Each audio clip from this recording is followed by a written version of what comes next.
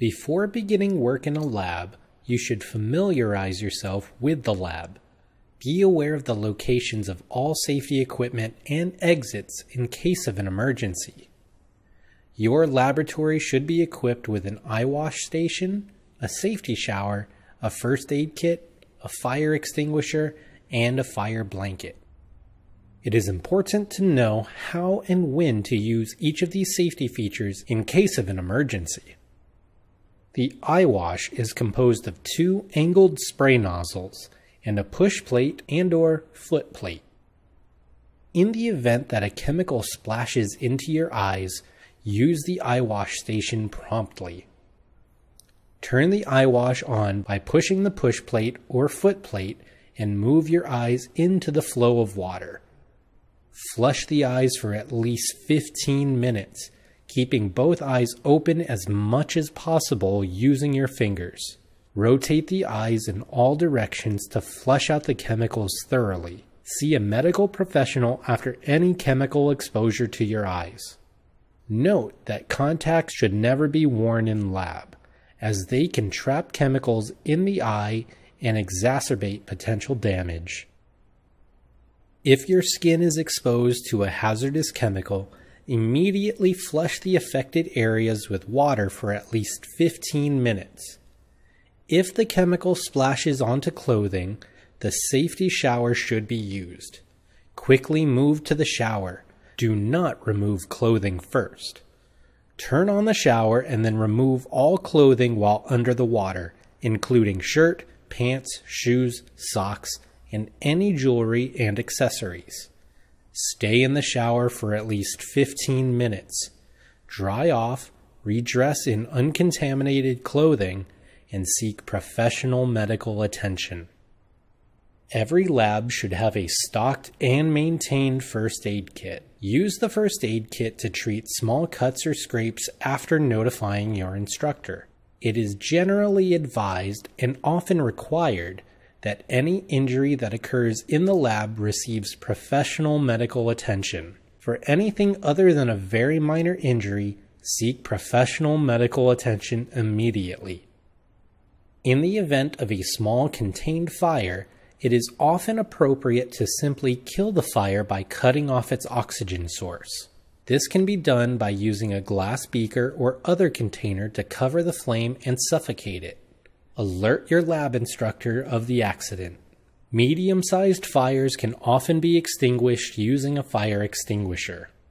The acronym PASS or PASS is commonly used when extinguishing a fire. The first step is P. Pull the pin of the extinguisher to allow the trigger of the extinguisher to be pulled.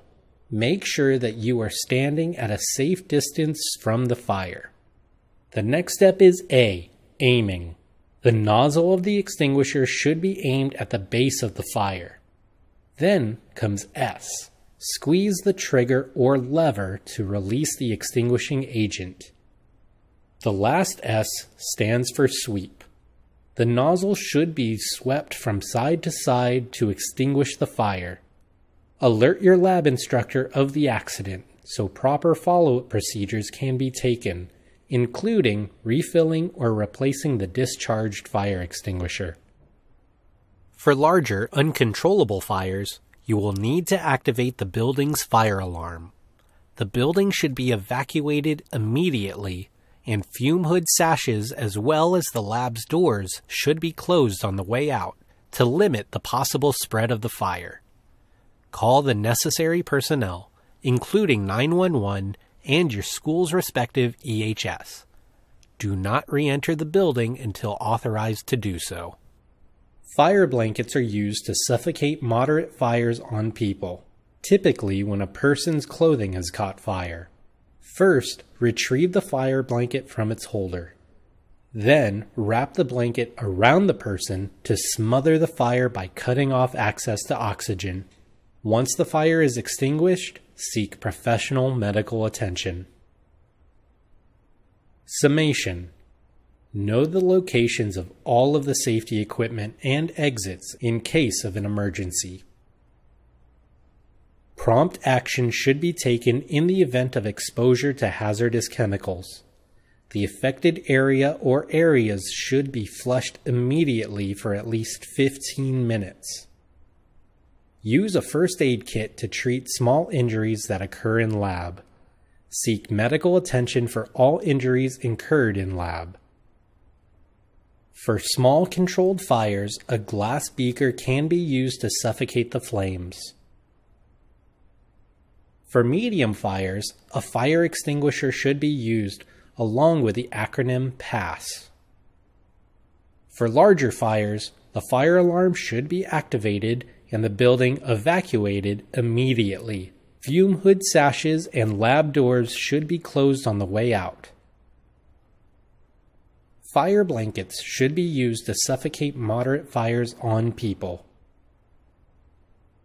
If any of these accidents and mishaps occur, notify the lab instructor and necessary personnel.